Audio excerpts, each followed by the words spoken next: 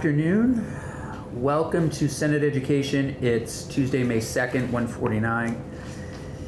Mr. O'Grady, thanks for joining us. We are trying to encourage our federal delegation. We sent them a letter a while back on school construction funds. Now we're trying to get them to encourage the EPA to look at the setting, the standard for PCBs. And we know that the EPA, historically, we've heard, has not been great at, or I'd say the federal government in general has not been great at dealing with chemicals of high concern. I can just speak to my own experience with PFAS and certainly your experience with PFAS and other chemicals. What we're asking our delegation to do is to encourage them to look at that, push the EPA to look at that standard. And I would say it's really what we're trying to get them to talk about is the airborne standard. And I don't know if anybody wants to add anything to that, but yeah, because they don't have an air quality standard, do they, from my understanding? I don't think so. They don't have a mandate. So what they have is for schools. Yep. And so they're called EELs, but effectively exposure levels for evaluation. Yep. And they're recommendations. And they have this little flow chart that schools are supposed to do. You know, if you were built before 1979, your building may contain building materials. And then it gets to this big gray box right here where it said, you might want to do indoor air testing. This is the federal. Yeah. Okay. And so it's a recommendation. Yeah. It's not a requirement. And then it goes on and says, if you hit one of the ELEs, then you evaluate what you're going to do, and maybe you put in some mitigation measures, maybe you do some more testing. And then if you're over 50 parts per million, then you have to take the stuff out of the building. But the 50 parts per million is really focused on the building material, the demolition waste or construction waste. And so that's significantly higher, right. First of all, because it's in a parts per million versus grams per milliliter, right? Oh, cubic. So yes, I mean you're there's a significant gap between this mandatory action and their ELE. Have you seen these kinds of gaps before? Well, I mean, remind me PFAS, what they started? Yes, I mean, PFAS started at a very, very high level, but the new PFAS standard, which has not been fully formalized and ruled yet, will be below Vermont's current standard because of the concern and the prevalence of those chemicals, that they're effectively everywhere. How did they get to that point? I mean, can you just give us some, so when we started the PFAS conversation, feds had, really high, not high standards, low standards in terms of right. PFAS, and now they're below, or they're so much more stringent than Vermont. Or not so much more, but more stringent. They will be more stringent, right? The history of chemical regulation is it's long and it's a little ugly. The major law governing is called TSCA, the Toxic Substance Control Act, and it's not based on a precautionary system. It's based on you effectively get approved if you meet certain minor hurdles, and then there's an approval for use, and then there was basically, if something happened, then it would be reviewed. And so a lot of chemicals got out for use without a lot of significant review. And the review was usually based on the evaluations and studies made by the manufacturer. They weren't necessarily independent. TSCA was amended about 4 years ago now to build in a more precautionary component and to have mandates for EPA to review the health and safety of a certain number of chemicals per year. It's going okay, but there are thousands of chemicals, and the chemical is allowed for its use until EPA brings it in for review and makes a determination on its safety and efficacy. What's problematic to an extent about that EPA review, it sounds great, at least they're reviewing, at least they have a mandate to review a certain number each year. But once a chemical is in review, the states are preempted from regulating it. And so states are otherwise can adopt their own regulations of these chemicals, but once it's in that EPA review, it's basically that regulation is kind of forestalled. So it makes it somewhat, I wouldn't say it's a risky act to try to regulate a chemical. It's just that potentially your state regulation will not be valid for a period of time while it's under EPA review. What's the period of time usually? Oh, I'd have to go back and look at my summary. It's called the Frank-Lautenberg Act.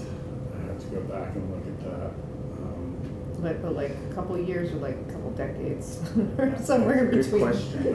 I think I have to go back. I haven't looked at that. I have a fact sheet on it that I did that I can give you all.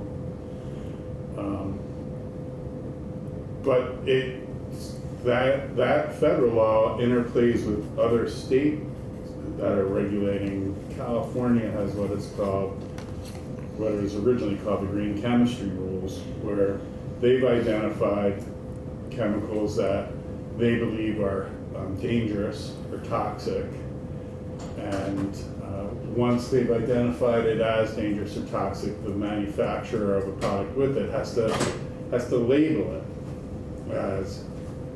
California has found that this has been. That's right.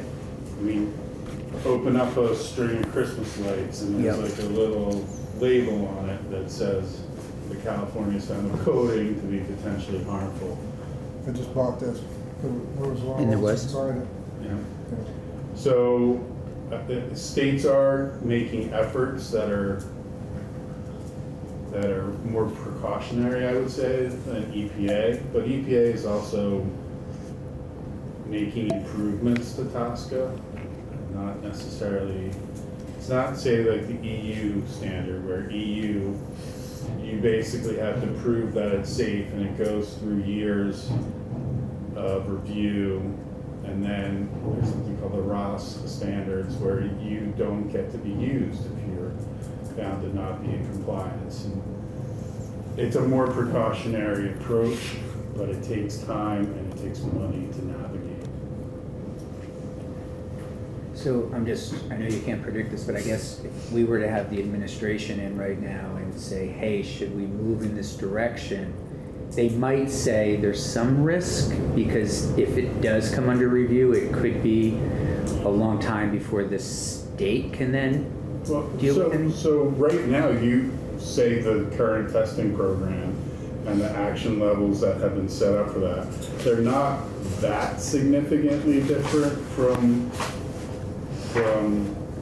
EPA. I mean, they are lower, but I think Commissioner Levine, he did a side-by-side of what they are, and the screening level, EPA screening level is actually lower than Vermont's. It's more protective, but the action level in Vermont is much more protective, and then the immediate action level is also much more protective. And Vermont's action level depends on the age of the exposed population, the duration of exposure, etc.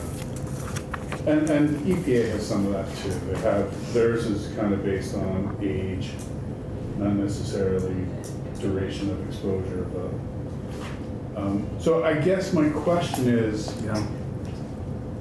is A, that you would want EPA to revise its standards for PCB exposure. Is it just in schools or is it in all indoor air quality? I'm inclined to say all indoor air quality and have natural resource and energy look at it also in health and welfare. Because there are other entities that regulate PCB exposure levels, like OSHA. Okay. So in the workplace, the occupation of OSHA has a time-weighted average airborne concentration of 1 milligram per cubic meter for PCBs containing 42% chlorine, and then the exposure level for PCBs with 54% chlorine in an average molecular formula is a different standard, but they don't actually spell it out here. But and then NIOSH also has standards. NIOSH is the National Institute on Occupational Safety and Health. And they have a separate standard for workplace. So there are other standards that are adopted by other entities. NIOSH's standard is a narrative standard. They recommend that any exposure be reduced to the lowest possible exposure level. What does that stand for again, NIOSH? National Institute of Occupational Safety and Health. Okay. And they're all lower than the EPA. They're more stringent than the EPA. Well, the OSHA standard with the 1 can be. Yeah. So I think really what you're asking for is to have a mandatory exposure levels in schools, indoor air quality in schools, that is more protective of school populations than their current recommended levels. And then the question is, do you think that they should mandate testing in schools? At the federal level. Yes. Mandate and pay. That's key. I like the idea of the pay, for sure.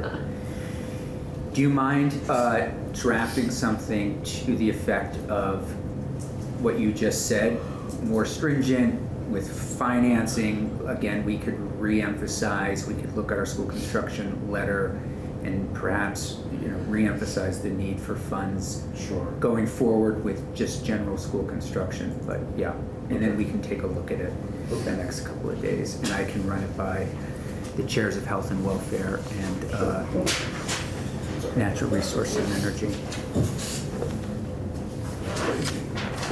So I got a question. Yeah, please. So in S25, PFAS? Yeah. We set a tougher standard than even California. So does that mean that the federal government isn't testing, hasn't set a standard for PFAS? So the federal government came out it's almost 18 months ago now with what they're calling the PFAS roadmap. And so they've identified their major media areas that they regulate in: air, water, waste, toxic substances. And they are proposing standards for PFAS standards for each of those 4 major categories. So they've recently proposed taking some PFAS off of the approved list under TSCA. And they are proposing water quality standards, drinking water standards, solid waste management standards, but those standards won't become enforceable until they're enacted as rule. And so that's their next step. And they have what they call the roadmap. They have a roadmap to getting there. But it also depends on who's in the administration at the time when rulemaking is ripe. Because from prior transitions, some rules just are just put aside and don't go forward. But I think that rule, or at least some of those rules, because of the pressure from states and the prevalence of PFAS contamination, it's coast to coast. It's everywhere that you can think of it. Water, soil, waste. That there will likely be state pressure for them to continue with at least components of those rules. And Vermont had its own PFAS bill a few years ago that directed A&R to come up with the drinking water standard, which they have, come up with a hazardous waste standard, which they have, and to come up with a water quality standard, which they have not done yet because they wanted it to be consistent, if not with EPA, but regionally with New England states. And that's going to be a tougher one to do because that is about how because you don't really know all of the sources of PFAS. Just take Bennington, for example. There's probably PFAS leaching from soil into groundwater, and groundwater reaches surface water, and then that's in your surface water, and how do you account for that in a water quality standard? It's just there, leaching into groundwater, which is leaching into surface water, and how do you manage that? I don't know. Is there a chemical that's as ubiquitous as PFAS that you can think of? I mean, it is everywhere, right? I mean, there are many chemicals that are as ubiquitous as PFAS. I will say that manufacturers are becoming more aware of what they're using and not just trying to reach an end result, but being precautionary, using some systems that have been enacted, ISO systems, blue sign, things like that, that are management techniques for what you're going to put in your product and how it's going to be ultimately handled. But there's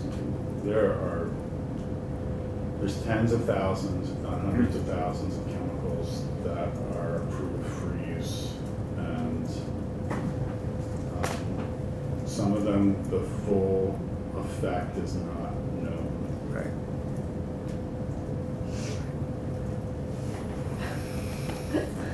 That's a sad note to end on.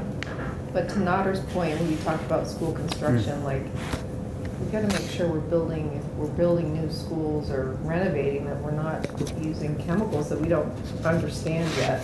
Yeah. Well, that I think is one of the industries that it was first impacted by chemical management is the construction industry, because PCBs were in a ton of things, lamps, caulk, paint, and they had to pivot away from those, and they had to move towards materials that were better. But you pivot from one thing into another.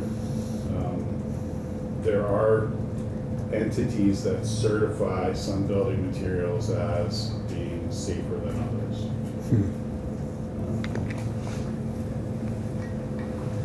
But I don't know if they can fully guarantee that they are safe. Yeah. All right, I will start a letter. Thanks, Mike. Do you want it to be addressed to the Federal delegation specifically, and CC, say, Commissioner Levine, Secretary Moore, the governor? Phil Baruth, Speaker. Yeah. Okay. All right. Will do. Thanks a lot. Appreciate it. Thank you. All right. Do you know who the contact at EPA would be? Have you talked to anyone at EPA on this? The only person I've talked to or had any correspondence, Judith Enck, who used to be this district's. Yeah, okay. But I can reach out to Judith and find out. All my EPA contacts are dead or retiring, so. All right. I will have to figure that out. Thanks. All right, I need to run up. We'll pick up at 2:30. Okay, everyone, welcome back to Senate Education, Tuesday, May 2nd. From one easy topic to another, 483. Committee discussion. I think I know where everybody is actually, but want to open it up for conversation and discussion.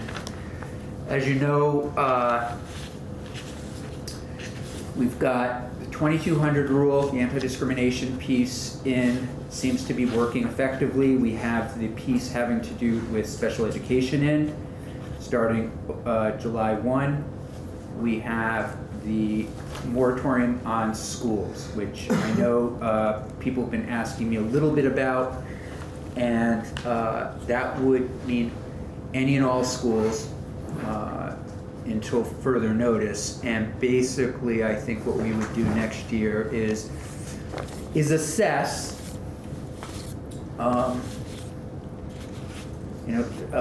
to see how many, and we could talk to the state board about this, how many districts are in the queue, or how many schools are in the queue. Why would they want to start a new school? Some people have mentioned, the possibility of special education schools starting, but the only way to do this, given court cases, etc., is one blanket moratorium for the time being on new schools starting. So, I think everybody knows where I am on this bill, but this is an opportunity for committee discussion, and that's it. Senator Sheen, do you want to start the conversation? Sure. Well, I think, so first I think the moratorium is the most important piece. It sounds like that's also moving in a different bill, appropriations, right? Yeah. So the moratorium is important. Ending the international schools situation is important. The anti-discrimination piece, I like that. The tuition piece regarding the subsidizing of private students using public dollars, and how you have to divide that. I think that is one of my concerns. I'm not sure. I feel like there's a lot more understanding that needs to happen there as to the impact that will have. Yeah. Can you explain that some more? Yeah. Can we look at it in the bill and then Yeah, maybe sure. speak to it? Sure. This is my one without any notes. I know, I can't find I mine. might have Notes. one with notes. I had one with notes too, and I think the way it was written was pretty much as Senator Hashim just outlined, which is public dollars cannot be used to offset, I think, costs and needs of a private pay student. Oh, okay. I think that is what. Yeah, that it can't be subsidized. And you have a problem with that, or you don't? I just don't quite know How you if do it's it. fleshed out enough, and how, what the impact would be on different schools and how they'd have to change things, both for current students and existing students, and what towns will have to do to backpedal to reassess what they're paying for tuition, because the schools will be changing what they pay, or what they're requiring towns to pay for tuition, as far as I understand it. I mean, we could ask the President Pro Tem for funding to look into that this summer and pull together a group of legislators and others. I think it would require, and we would have to take some testimony. I don't know if it would, I'm guessing it would require 2 sets of books for the school, but maybe the school kind of does that. I don't know. Not sure what it does in the end, but that's. I mean, I know that I had an email from a constituent, and I don't know if this is what you're talking about, saying that the tuitioned kids going to that school are paying more than the non-tuitioned kids. Does that make sense? Is that what we're talking about? So are you saying that the kids that are coming from a tuitioning town are paying more than the others? Right. I mean, can we make it so that it's equal? Well, that's a local, I mean, school board set the tuition rate. I mean, I always say we can do whatever we want with the legislature, but I mean, it would clearly have to take some testimony on it and look into it, or we could even look into it over the summer to try to understand. And Senator Hashim, I'm trying to understand, so you're thinking it might interrupt schools right now if it passes like that? That's Yeah, one piece of it, but I'm actually just trying to find it. Yeah.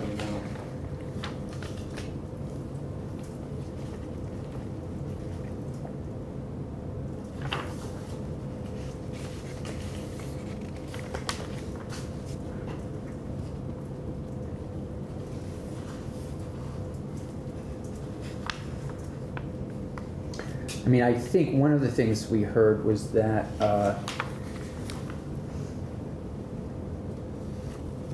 and again, we haven't, people want to see the numbers or take more testimony on this at some point.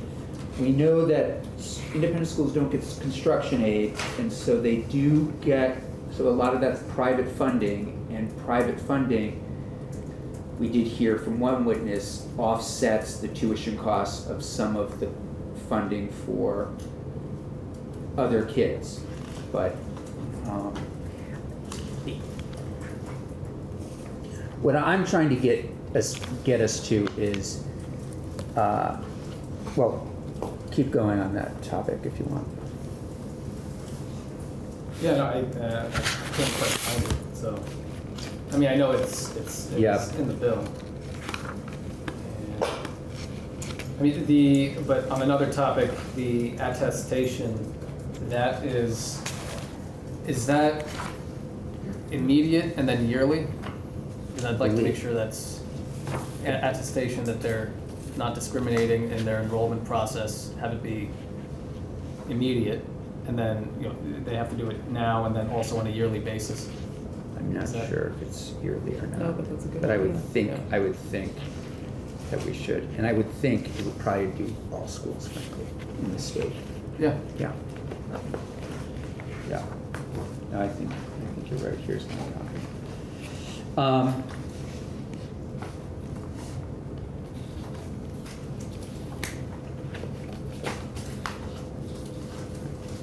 going to go through my drawer one more. Okay. See if my very marked up ones.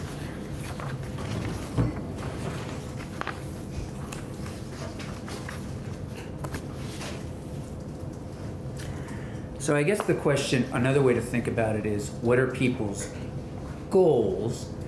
If you look at the Macon decision, my response to that, again, similar to what we did last year in 219, the anti-discrimination policy, the moratorium, which is new, and then we've got the special education language.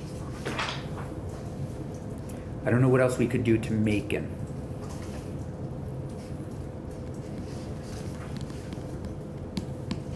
Yeah, I don't know either. No. Other than, well, I mean. Then the other then option some is severe- 66. Yeah. Or 283. I mean, that's how this conversation first got started, was Macon. Right. Is it my turn to speak? Yeah, whenever. We're just having a conversation. Okay, I thought it was Unless Senator Hashim- Hashim and then, No, we're just chatting. okay. We're not gonna, Well, I mean, I think you all know that I would like to vote on this. I think, I'm new here in the State House, as everyone knows, but I get the sense that this is something that comes up every so often, is sort of like this accountability piece with independent schools. So it seems to be a sticking point across the landscape, the legislative landscape. And to me, this bill is fairly, relatively innocuous. I think if you look at the title of it, it's an act relating to the accountability and oversight of approved independent schools that are eligible to receive public tuition. And I just don't see where this is gonna be that much of a hardship for independents. I don't think it's going to cause any of them to close. I don't think it's catastrophic. And I think at the same time, it does achieve some accountability and oversight that, for me, because you guys know I use the word equity a lot, but it seems to like add to sort of a more equitable landscape in terms of like what our statewide education system looks like. So I would love to vote on it. I really applaud the folks who work on this. I think it was like a nice balance between accountability and oversight, but not being too stringent or limiting to independent schools. So, I mean, I wish someone could be a little bit more clear on what they don't like about this or what they think is really horrible about this, because no one's really been able to express that. so I mean, I can say just from where I'm sitting, and I'd be interesting to talk to the prior chair, I feel like in a way there has been this interest kind of from some folks to deal with this kind of stuff, but I don't know still what the problem is. The problem for me is Macon. Like we said last week, I would much rather be talking about all the things that are happening right now with kids, honestly, than this. And so let's take the interview process, for example. We heard that there's an interview process for CTE programs. And we also heard that not all public schools take kids. They can expel kids. You get expelled, you can't go to the next school. I mean, there are all sorts of things out there. So it's not quite black and white for me on let's say, the interview process. I also was compelled by the woman whose kid, there are situations, and I've talked about this a lot. Happy to keep talking about it though, honestly. It's just not a fit for the kid. That's why that's why we have so many special education schools or therapeutic schools in the state. And I do worry about, and I know you do too, teen suicide in LGBTQ kids. What's the right spot for the kid? We heard about the family that had to move. So that interview process, if you're gonna go to the campus, you're gonna get a sense or a feel of what that's like. I don't see that as an accountability kind of thing. Accountability to me is, if kids are leaving, if we had 100 parents saying their kids weren't being educated or experiencing those things, what I think this is, honestly, is kind of again, for me, Macon is the most important thing. And I think that has been accomplished. When I think of my goals, I believe we have done a solid job, and then we would reassess next year to see whether or not, based on 2200 rule, special ed, and the moratorium, where things are at. But I came to this with, and we did last year, Macon. Right, so again, I'll just weigh in. Yes. I think there will always be individual cases of a kid who's not happy somewhere. That's Totally. that will that'll always be the case. Yep. I'm looking at it as a system that we need to invest in, that we need to support, and that we need to hold accountable. So if there are kids who are failing in a system, then the AOE and whoever else, whatever other governing body we have, needs to step in and fix the problem. Will it be fixed for everybody? Probably not. But I'm looking for what is the best system that will benefit the most kids. And I'm particularly interested in, obviously, our most vulnerable. And by that I mean, you're right, LGBTQ kids, kids from the global majority, kids living in poverty. We have to build a super strong system to, as you've heard me say, right, lift them out of poverty. It's always, education was always the great equalizer, and that's kind of what we need to be focused on as far as I'm concerned. Yeah. I agree with you. I want to work on other stuff. Yeah. That's why, and I was hoping he might want to testify, but I would, we're going to be, it sounds like if we don't vote on this and if we can't move it, that we will be, again, next year dealing with this. Well, it depends on really what the goals, everybody's goal really is. Again, for me, just speaking for myself, my goal coming was Macon. And how do we deal with Macon? I would much rather deal with it, pieces that we have, move forward and work, and might we tweak something, might we find something over the summer that we would need to tweak in terms of accountability?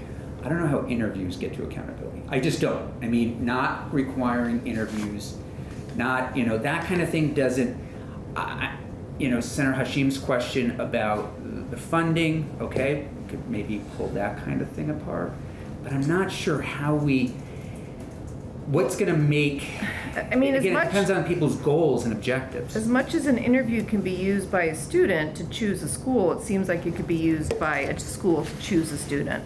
And I have said, you've heard testimony, public schools take basically everybody, right? I'm sure you can make exceptions, but it's basically they take everybody.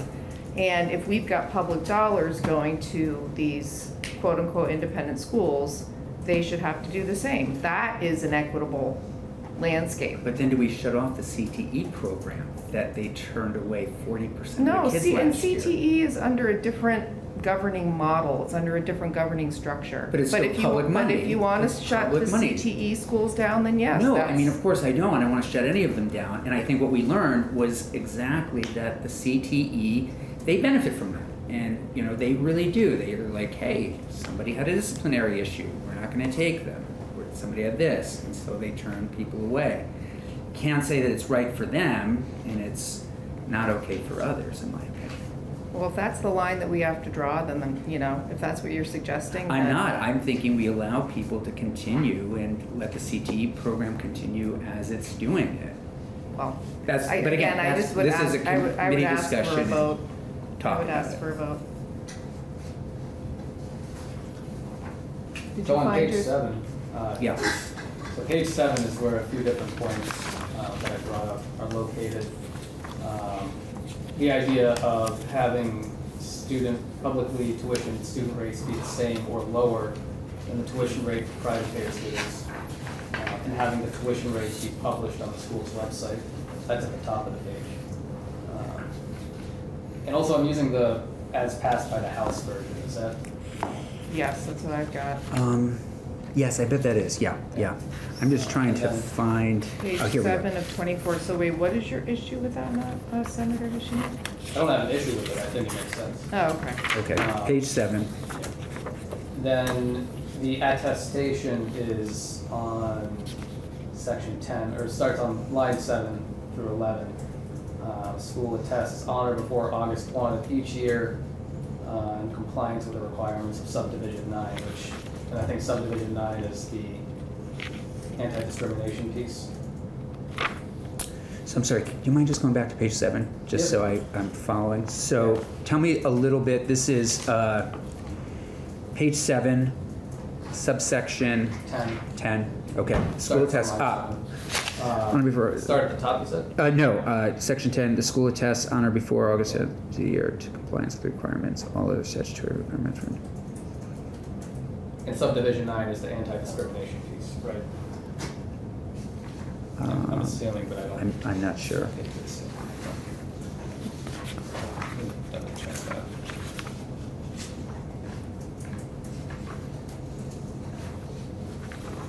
And again, we're just having committee discussion. I'm trying to get a sense of where people generally are.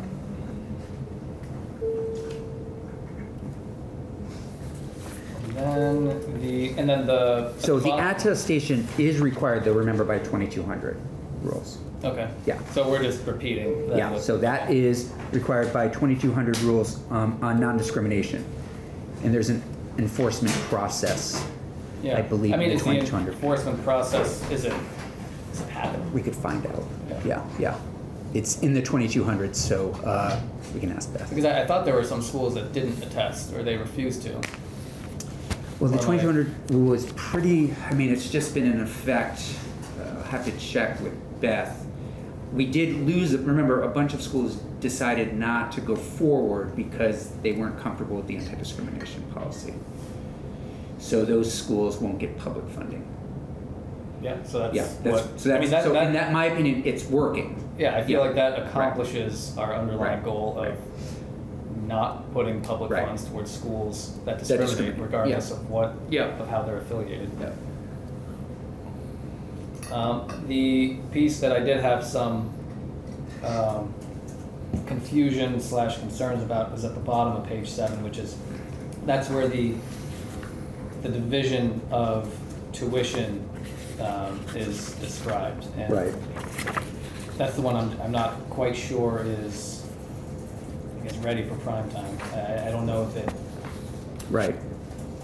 yeah. We could figure out a way to sort of jump into that, but back to the attestation, it is, so a bunch of schools decided not to sign it, and that's why they're sort of not going to be approved by the state board. We can always have Jen Samuelson in to confirm that. And then on the back, page 8, is there any idea why we don't want to have a private right of action if what I believe is the anti-discrimination piece is not complied with? No private right of action is created by this subdivision against an improvement. I also need to confirm that subdivision 9 is actually the anti-discrimination. State board is authorized to use its powers. We can ask Beth.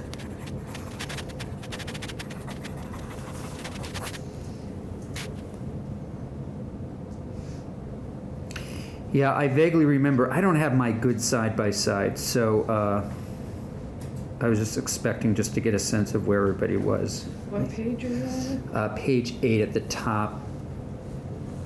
So I believe, yeah, so it looks like section 9, or subdivision 9, is the piece that covers the admissions process, the policies to comply with the Public Accommodations Act and fair employment practices. The tuition rate, the application fees.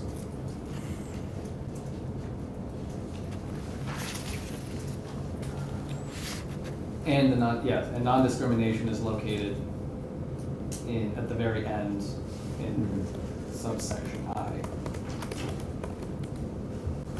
So is there a problem with that? I mean, have we got any independent schools that are not doing those things?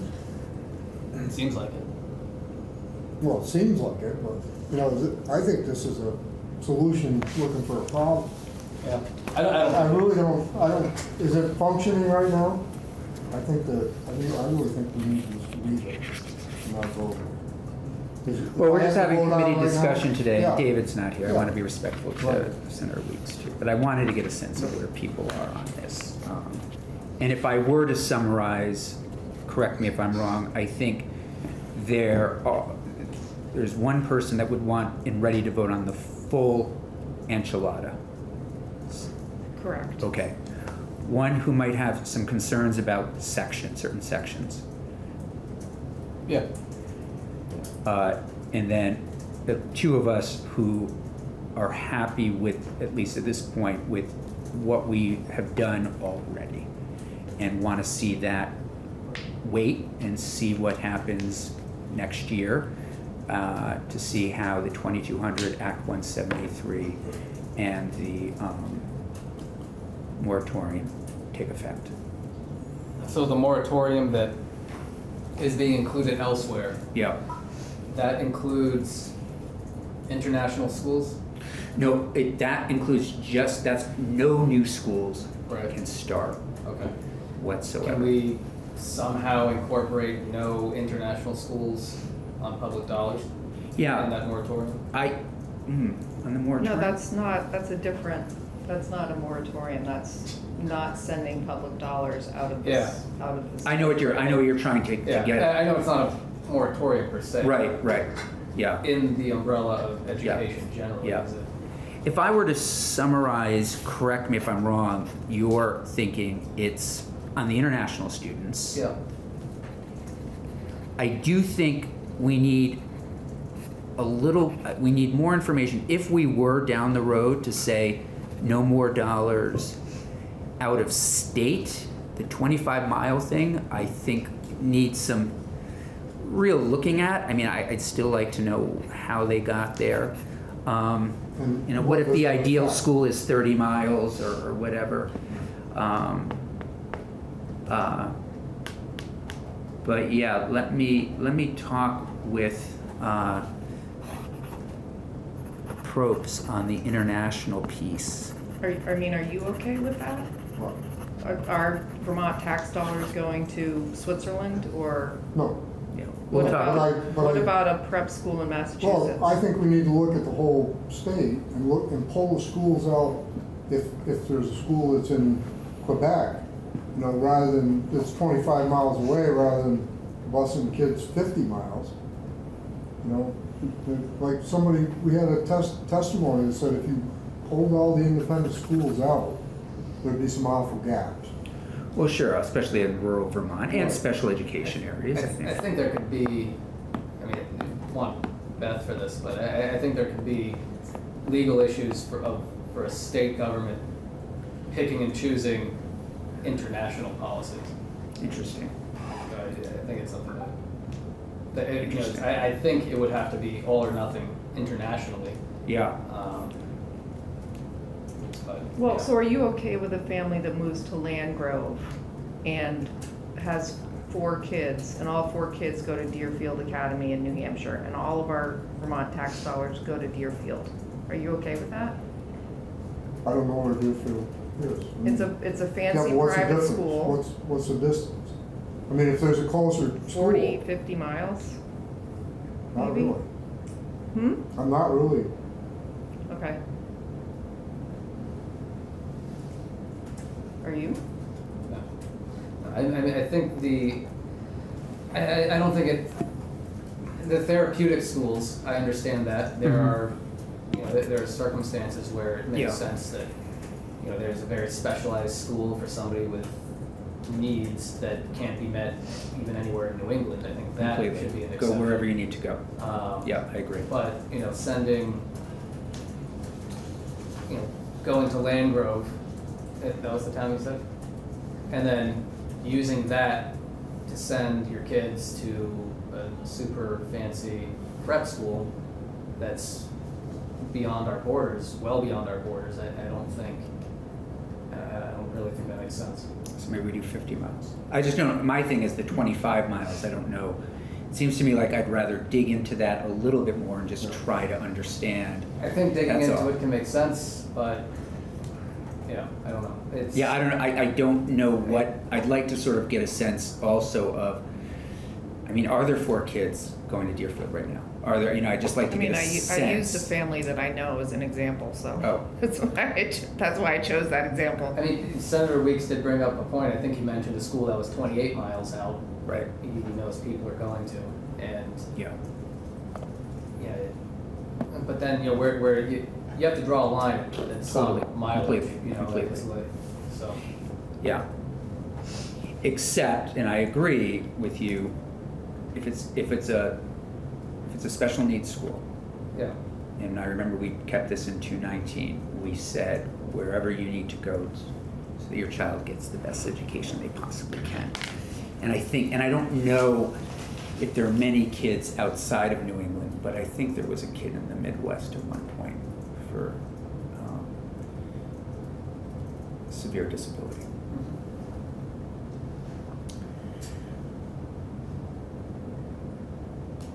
So that helps me to understand where people are. Okay, anything else? What were you describing regarding the interview process? Really, is there something you want to change there? Well, so the interview process thing for me. Where's that located? Yeah, so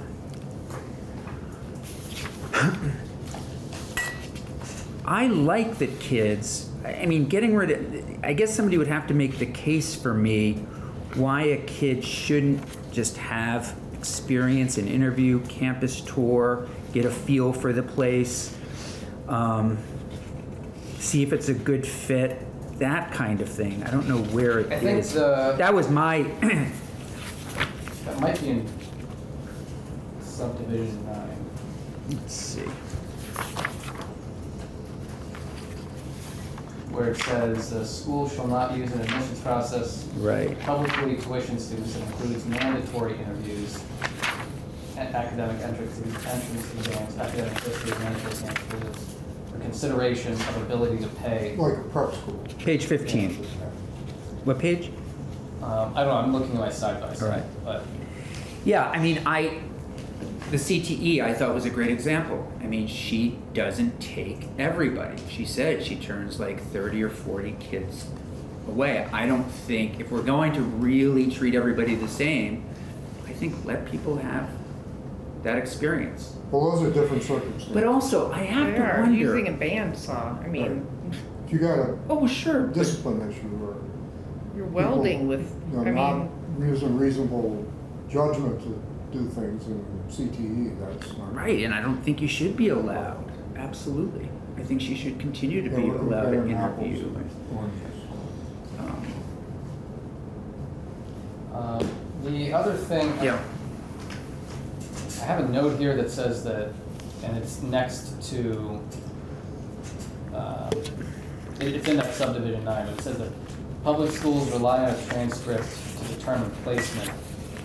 And that's just my scribblings, but, I mean, if that's the case, then is that something that we should also have for private schools? Because if public schools are relying on a I want to confirm it, because maybe I misunderstood something, but, well, that's to determine placement. They'll still take the kid regardless of what's on their transcript, so. I mean, honestly, when I hear this conversation, I'll be honest, and I know we're not on the same page on this. Transcripts, placement, interviews, I'd rather be talking about bigger things. I mean, I'm not sure in terms of accountability. Accountability is no discrimination. Make sure you're giving the academics that the state and federal government require in terms of special education. That's just me. I mean, people can keep making the case for this. I don't see it. I mean, if somebody said, oh, you've got to make sure all the schools are doing X, Y, and Z, and it made sense because we had 30 parents in here that said, my kid's not being educated. I'm not sure how this improves public education or independent education. I just don't see how it improves. Like, it really makes a difference in terms of, please, go ahead. I think the point regarding the interviews is, is the fact that a school, an independent school can say, yeah, we're not, we attest that we're not going to be discriminatory, but you are going to have to go through this interview, and in the back of the admissions officer's mind, they can say, yeah, we're not going to let this kid in for whatever reasons, but of course, on the record, they can say, yeah, we just don't think you're a good fit for, maybe, I don't know. The more nefarious reasons. Right. And I feel like the nefarious reasons are what we're trying to get at. Right. Right.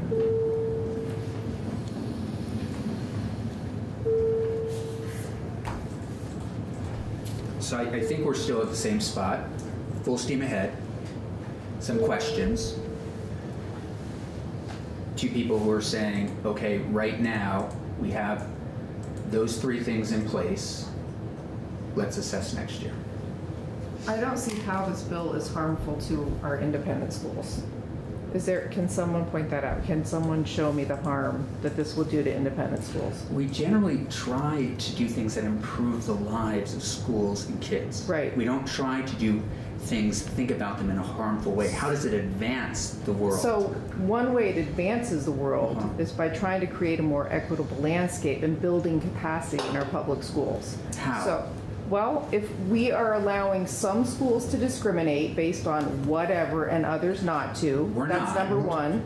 Yeah. Number two, if we have some schools that have endowments of $400 million and land holdings in, $300 million and pay their superintendent $450,000 a year while a public superintendent is making $150,000. That's information that we should all be privy to. So that accountability piece, which is not even in here. It's not but in there at all. I understand that. But that is the kind of thing that ultimately would level the playing field a little bit more. So building capacity in our public schools is what this is about. Because our public schools serve the most amount of kids in the state, and all kids, regardless of their ability, their special education needs, et cetera, et cetera. So, And that's also remember what Act 173 is about to do in all of our independents. And we do suspect there is going to be, as we've heard a little bit, some independents that are going to close because they're just not going to do the special education piece and they're not going to get the public funds. Yeah, and I completely agree. Most of our kids are in public schools, and I would love to be having a conversation, frankly, about our public schools. I do. Absolutely. I would love that. I would love that. This seems to me like kind of interviews and this and that, and okay, but I don't see it building capacity.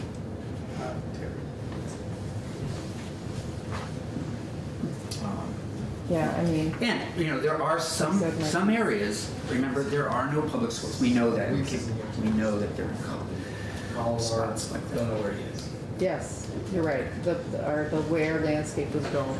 You're right. We have these independent schools, but again, if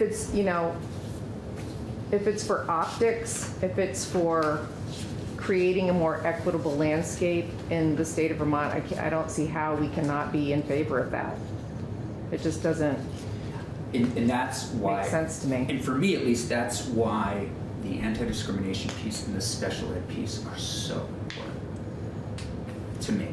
Those are, and then the moratorium. I mean, and maybe you would disagree. If we didn't have those in already moving forward, I would think that would be the center part of this bill.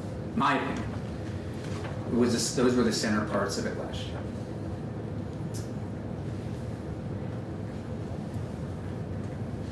I mean, yeah, you've made your. No, we've all made our. Right. Yeah. Everyone's made their cases. I will be really disappointed if we, at the very least, cannot have some kind of restriction on where our Vermont taxpayer dollars are going. That seems like a real basic to me. It seems like I don't want to speak for everybody, it seems like there's a general, somewhat of a consensus that we don't want to send taxpayer dollars overseas. I think Senator Weeks also had that concern. He was, I think he's not here, I don't want to fully speak for him, but he had a very good point. Let's find out who the kids are, what the situation is. We don't bring things generally to the floor that say, hey, we're going to stop. Like, let's understand it. I think that was his only piece. If I remember correctly, there was, I think it was a dozen or so kids that are overseas, or maybe it was 9. I can't remember. It was a really small number. I thought it was 2, but I could be wrong. Oh, okay. Well, I could be wrong. Yeah. So, yeah, I think, I'm pretty sure there's a grandfathering clause in here, so it's not as if some kid in Switzerland is suddenly going to be kicked out of a school with nowhere to go. Right. I don't want to send our state dollars out of the state. So I know you guys have this you don't like the 25-mile rule. I don't want to send money out of state, period. Build capacity in our state with our public dollars. I didn't say I don't like the 25-mile rule. I think in what I said, I just want to understand. I mean, you're willing to draw a line in the sand on the moratorium. You're saying no more new schools. Right. So there's a line drawn there. Why can't we draw a line that says no more state money leaving the state? Yeah, and I think it goes to what Senator Weeks had previously said about the school that's 28 miles out. Well, So that's drawing a line in the sand. right. So where do we want to ultimately draw that line? Do we want to draw it at 30, or do we want to draw it at 5? Or, I'm curious, why 25 as opposed to 50? I mean, it takes an hour to drive 50 miles. I don't know. It's just questions to ask about why we're picking that number. I think there should be a reason as to why we're landing on a number that will change a number of families' plans for where they're sending their kids to school. I just don't think it should be arbitrary. But again, you can grandfather it in. I mean, I grew up in a district that had kids bussed in from an hour away. I mean, Alburg, Isle Lamont, North Hero, South Hero, Grand Isle, they were always sent to South Burlington, Essex, Colchester. I mean, that's just the way it's been. Now, Isle Lamont kids are very, very close to the Canadian border. Right. But a bus was paid for, and they took the bus to these schools. And I mean, it can be done. Yeah, I don't disagree that it can be done. Yeah, sure it can be done. Yes. Procedurally, if we don't like this bill, we'd have to amend it, right? To send it back to the House? Yeah, I mean, anytime you don't like a bill, you generally Is it amend it. doable? Or, I mean, you could. I don't, that's why we're having this sort of committee discussion to see where folks are at. Yeah. Anything else? This is helpful. I appreciate it. I know it's hard. I know it's. We do have a grandfathering clause in here. Yeah, I believe we do. Yeah, we can check. Because I mean, it's hard, and yet again, I would much rather, and I think everybody would, be talking about COVID, mental health, teacher salaries, all these kinds of things.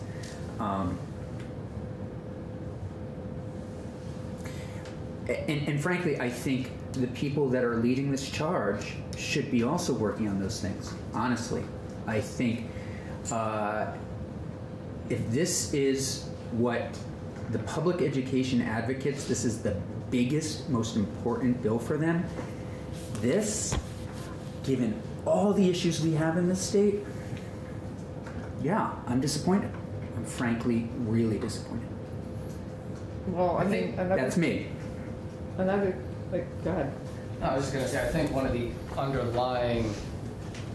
very underlying issues is the fact that with every kid that leaves a public school, that's less money that's going to the public school. So there's less resources to do the things like raising teacher salaries or financing programs that are helpful for kids with special needs, or doing the things that a public school wants to do. So I think that is the underlying issue that is slowly deteriorating public schools. That's what I think is at the heart of it. I mean, for me, the heart of this has been, at least again for me, is how do we deal with Macon? I think there are a range of schools out there, some public schools that are doing incredible work, even after COVID. And then we've got some schools that also need our help and our assistance, and that's where I personally would rather focus. But there's also a number of independent schools that are doing nice things or great things for their communities and for kids that huge aren't game changers. Yeah. Game changers. I think of the Compass School, honestly. Yeah. That's a spot where kids need to go, and I would say, you look everybody wants to paint the brush of all these kids that go to independent schools are rich kids. St. Johnsbury, Linden, and even Manchester, there are free and reduced lunch levels. But there's nothing in this bill that would change that. No. I'm just talking about, we're on the topic of what independent schools are offering to the community and things like that.